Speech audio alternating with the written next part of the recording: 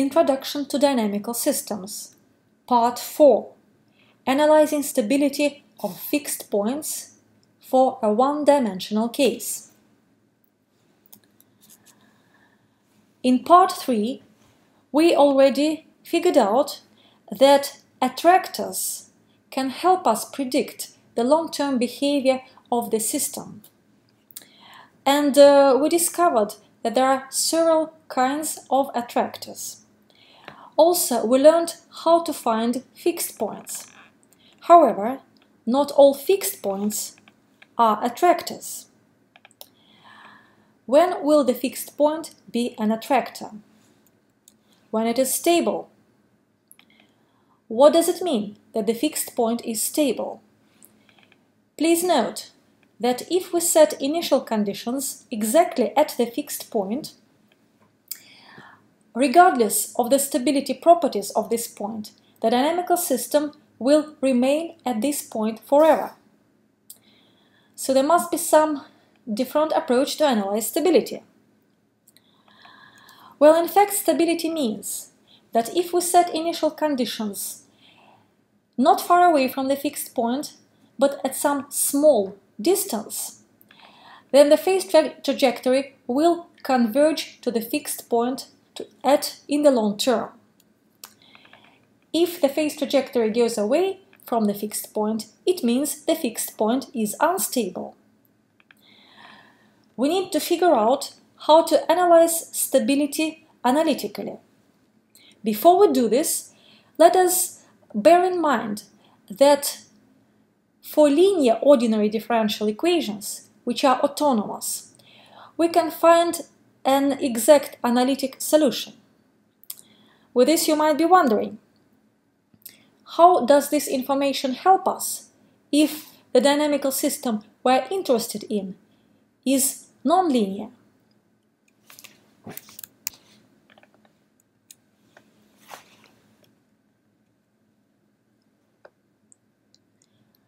Let us analyze stability of a simple system, relatively simple system which has dimension 1. Consider the general equation describing such a system. It reads x dot is equal to f of x. For visualization purposes, it is convenient to plot the function f of x against x itself. We make an assumption that our function f of x is smooth. We also observe that when the function f of x crosses 0-axis, we have a fixed point. So by solving the equation f of x equal to 0, we find the fixed point, which we denote as x star. At the next step, we expand our function f of x in Taylor series around the fixed point x star. The Taylor expansion reads as follows. We observe that this expansion contains a linear term, which is x minus x star, and some higher order terms, x minus x star squared, x minus x star cubed, and etc.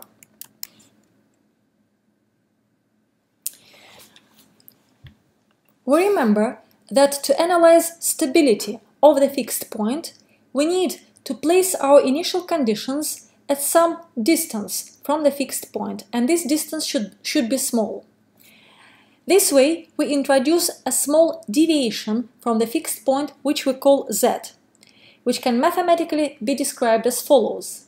Z is equal to x minus x star, and we impose a condition of smallness on z such that the modulus of x minus x star should be much less than 1. This is a mathematical expression of smallness. At the next stage, we look at the higher order terms in Taylor expansion. And we observe the following. If x minus x star is a quantity much less than 1, suppose it is equal to 0.1, then x minus x star squared will be much less than the small deviation, because 0.1 squared gives us 0.01, and indeed it is much less than 0.1. And the same applies to higher order terms, cubic terms, term fourth order term, and etc. Now, in the Taylor expansion of our function, we can take into account this observation and simply neglect all terms which are nonlinear, all higher order terms, and this allows us to rewrite the Taylor expansion approximately as follows. So we're left only with linear terms. Next, we would like to rewrite the equation describing our dynamical system in terms of the small deviation z, as follows. We take the expression for z and differentiate it with respect to time, and that's what we obtain, and we observe that the time derivative of the fixed point x star dot must be equal by definition of the fixed point. We would also like to express x as a function of z, to be able to substitute this into the original equation for the dynamical system. Next, we combine the expression for f of x as the expression for f as z plus x star, plus the knowledge that x dot is indeed equal to z dot. And we substitute these two expressions into the original equation for the dynamical system. And we obtain the equation at the bottom of the slide. This is still a nonlinear ordinary differential equation, so it is still not exactly solvable in general case. So we need to do something about this equation. We would like to express f of x through its Taylor expansion. We make this substitution, and we can write down a first-order differential equation for z, in which the term f taken at the fixed point must disappear, must vanish, because it satisfies the definition of the fixed point x star. Please note that in using the Taylor expansion, instead of x minus x star, we substitute the value of z, because it is the definition of z. This way, we obtain an expression, an equation, which describes time evolution of a small deviation from the fixed point as long as we stay around the fixed point, as long as the deviation stays small. This equation is obviously linear, because the derivative of the function f at the fixed point is just a number. And therefore, this is what we call a linearized equation. The significance of the quantity f dash at x star is that it represents the slope of the tangent straight line which goes through the fixed point. So that's the geometrical meaning of the constant coefficient in the linearized equation. The linearized equation appears to be a linear ordinary differential equation with a constant coefficient which is exactly solvable. And the solution for this equation reads as follows. Deviation behaves exponentially with time. How exactly does it behave? Well, it depends on the sign of the derivative of f at the fixed point. If this derivative is positive, it means that the deviation grows exponentially with time. What does that mean? The deviation z is in fact the distance between the state of our dynamical system and the fixed point. So if z grows, It means that the state of the dynamical system goes away from the fixed point, which means that the fixed point is unstable. On the contrary, if the derivative of f at x star is negative, it means that z exponentially decays. And this means that the state of the original dynamical system approaches the fixed point, which implies that the fixed point is stable. Now, let us analyze the stability of a one-dimensional system using an example. Our example is going to be a first-order ordinary differential equation describing the population dynamics in the simple case, relatively simple case. There are two parameters in this equation, alpha and c, and alpha has the meaning of the growth rate of the population when it is very small, and c has the meaning of the optimal size of the population, which can be sustained given the resources available. First of all, we need to observe that the right-hand side of this differential equation represents a function of p which is smooth. Smooth means differentiable. Then we need to find fixed points of this equation by setting to 0 the right-hand side f of p. Let us do this. So we set to 0 the product of two terms, alpha p and 1 minus p over c. And it is immediately obvious that we have two solutions to this equation. The first one is p equal to 0, and the second one would satisfy the condition 1 minus p over c equal to 0.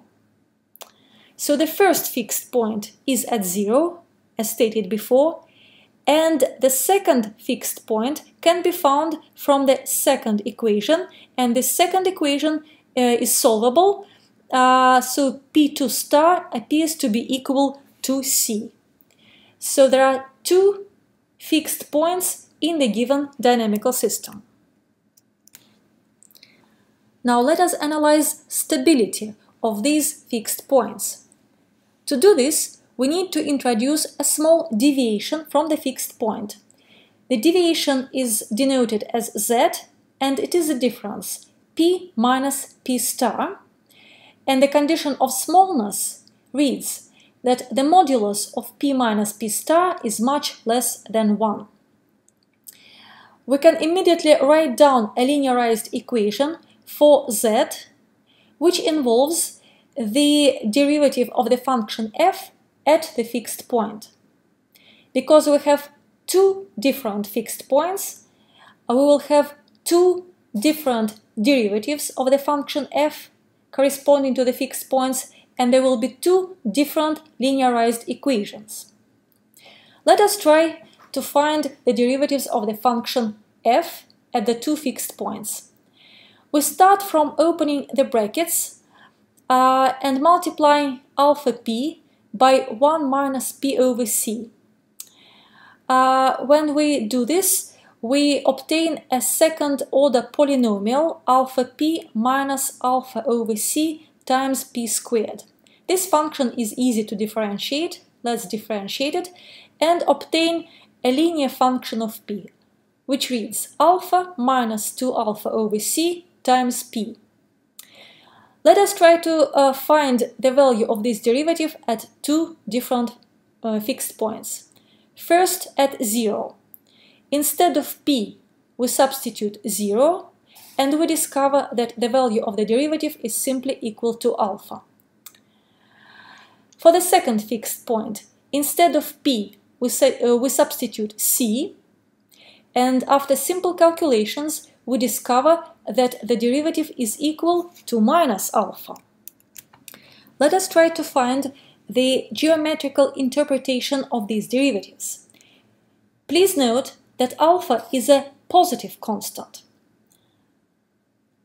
On the graph f of p as a function of p, it means that the slope of the tangent line to the function f at the first fixed point appears to be a positive number.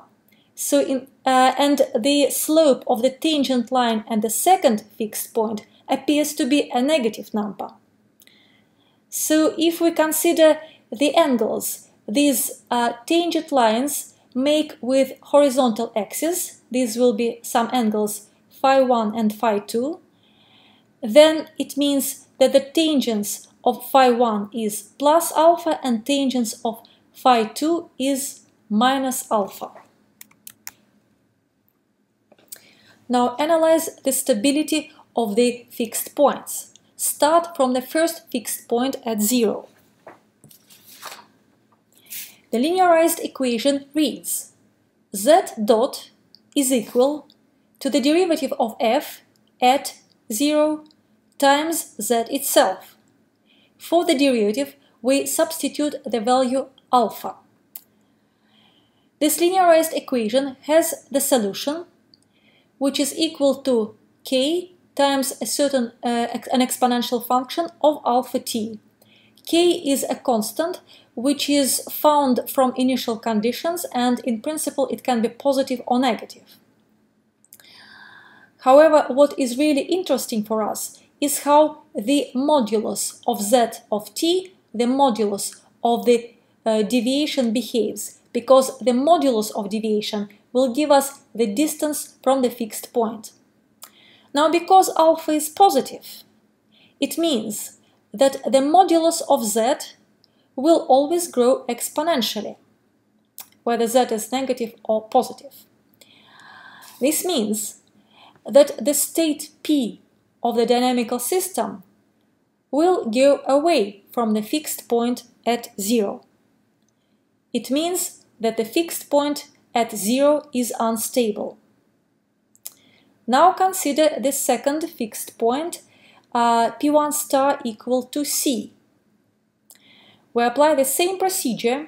We write down the linearized equation in which the derivative of the function f is substituted and it is equal to minus alpha. So the linearized equation reads like this.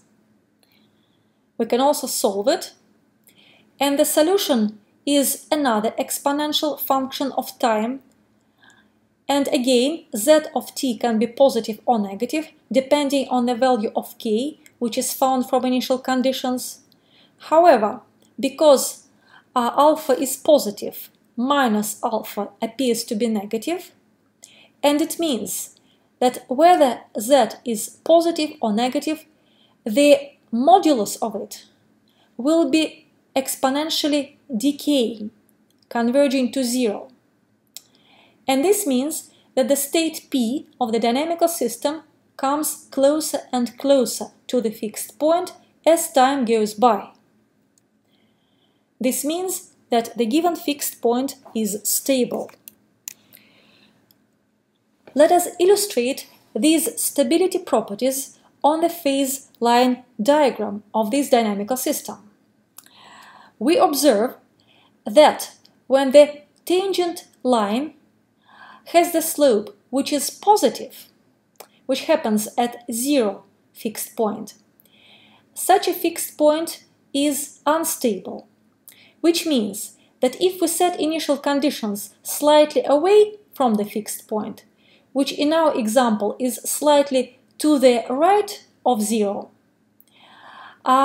we are carried away from the fixed point, and the state P goes away from the fixed point as time goes by. On the other hand, if we consider the second fixed point, P2 star, the slope of the tangent line at this fixed point is negative. This means that the fixed point is stable. This means that if we set initial conditions in our example slightly to the right of the fixed point, as time goes by, the system gradually converges to the fixed point. So this is the geometrical interpretation of stability properties of the fixed point in a one-dimensional case only. I acknowledge the professional and technical assistance from Olga Sosnovtseva, Dmitry Postnov, and the Center for Online and Blended Learning in the University of Copenhagen, Denmark.